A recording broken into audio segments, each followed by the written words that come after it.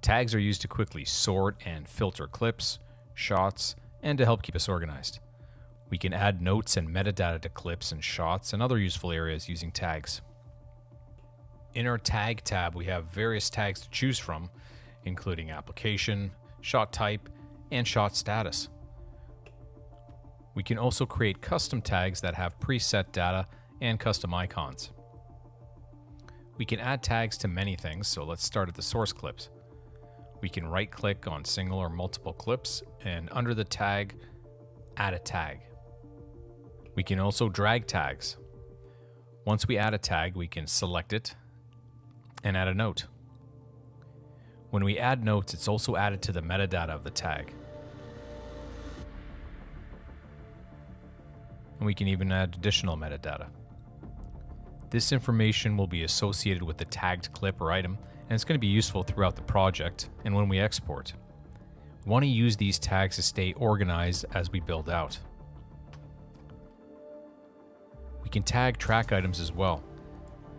The tags can be in line with our asset manager, which we push and pull data to, especially useful for shot status. We can also add multiple tags to clips and track items. Let's mark these track items with a nuke tag, as they're going to be going to comp, as well as a tag to mark this group of shots, which we can use later for filtering and on export. We can tag tracks,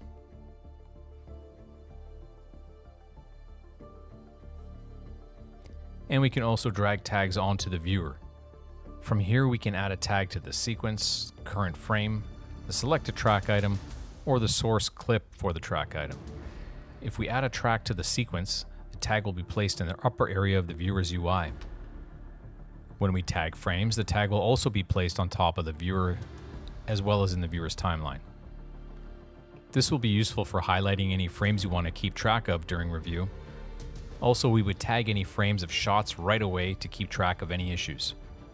If we have multiple frames that are tagged, we can jump to the tags by holding Alt, Shift, and the left or right arrow keys. We can use the filter in the Project tab to find source clips that have tags. We can also flag to show the clips in a bin that don't have the tag applied.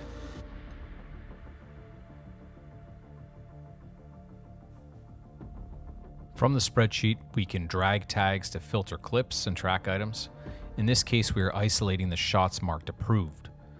We can quickly jump to each shot by holding Alt and left-clicking on an item. Tags can also be added from the spreadsheet. You can remove tags from frames or shots by clicking on the tag and then clearing it. If there's multiple tags, you can choose which ones you want to remove. Lastly, the tags will be useful when it comes to exporting. We can use these tags during export operations to include or exclude items with tags.